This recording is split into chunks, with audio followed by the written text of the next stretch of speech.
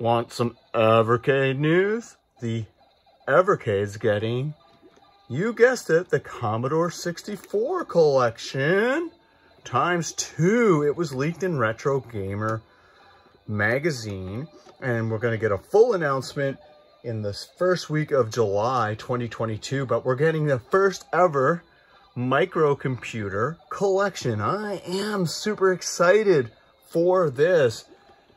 Yeah, it is going to be wild. And as you can see, a lot of these games on the Commodore 64 Mini will be pretty cool to play on your Evercade, in your Evercade ecosystem, because this controller is really, really bad. It just is. But you know what?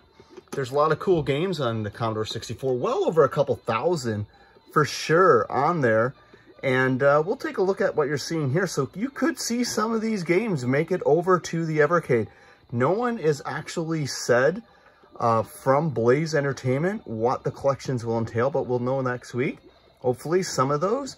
And hopefully they're all just controller specific games.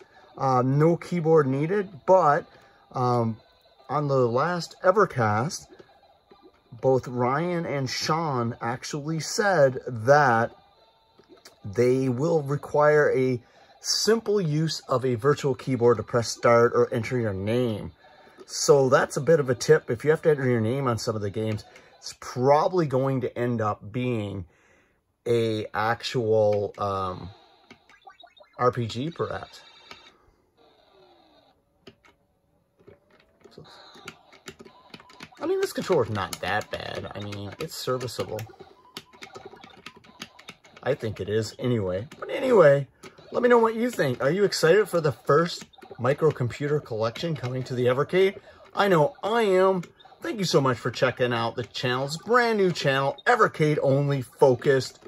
You know what? This is the gaming system that I love to play.